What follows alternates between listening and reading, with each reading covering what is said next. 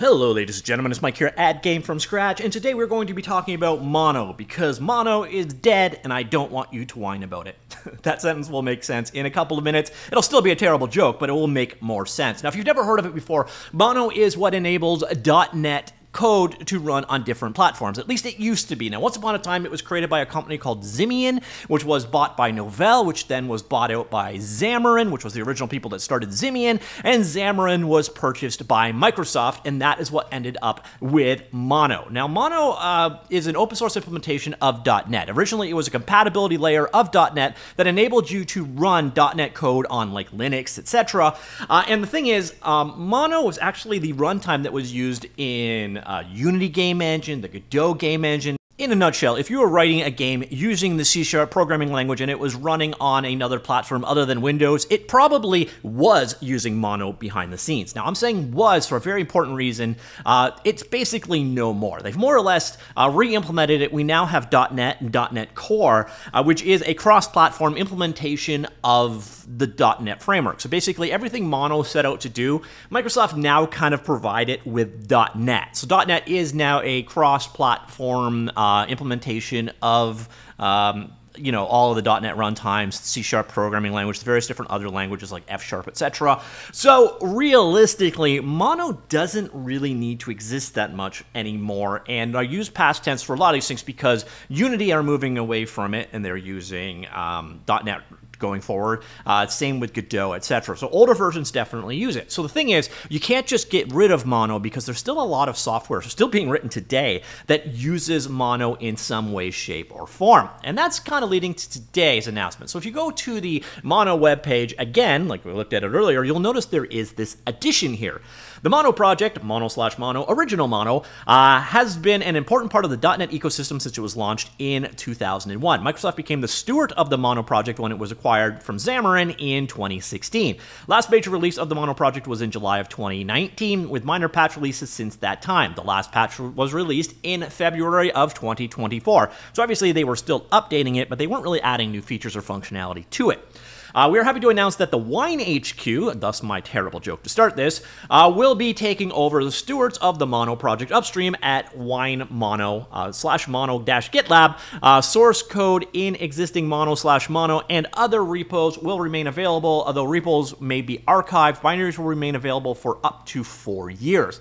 Microsoft maintains a fork of Mono runtime in the .NET/runtime repo and has been progressively moving workloads to that fork. That work is now complete, and we recommend that active Mono users and maintainers of Mono-based apps frameworks migrate to .NET, which includes work from this fork. We want to recognize that the Mono project was the first .NET implementation on Android, iOS, Linux, and other operating systems. The Mono project was a trailblazer for the .NET platform across many operating systems. It helped make cross-platform .NET a reality and enabled .NET in many new places, and we appreciate the work of those that came before us.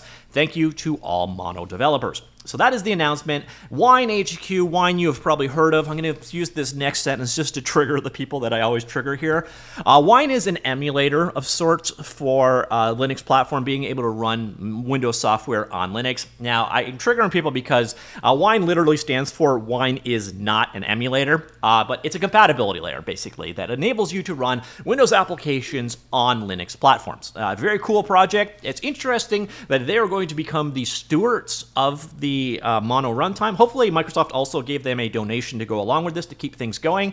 But yeah, Wine is a very successful open source project that has been receiving updates and support for like well over a decade, maybe 2 decades. It's a very old project and a very successful project. So they should be a good steward for Mono going forward. So I like this move. So that is Wine, the players behind this. There's also this announcement over on the Mono GitHub repository.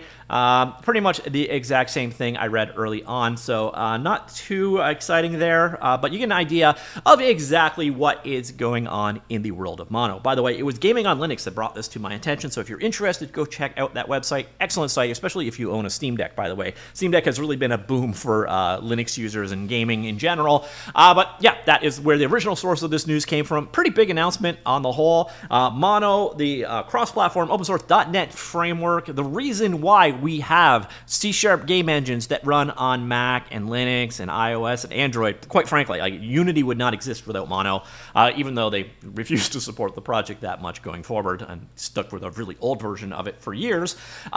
This project is a huge contributor to the fact and success and the evasiveness, I guess you could say, of the C# programming language in the world of game development, because this is the software that made it possible. Although what you again will find is most of these projects have actually transitioned over to using .NET, at least for further newer versions, but a lot of people would still be working on active projects right now that use Mono as an underlying technology, and that, I believe, is ultimately where Wine come in. And hopefully Wine do a good job with it. Again, Wine is a very successful open source project, so I think they will be a decent steward for Mono going forward. It'll also be interesting to see what they do. Do they decide to basically just keep compatibility? Are they just going to do patches and so on? Are they going to fork things off in a different direction?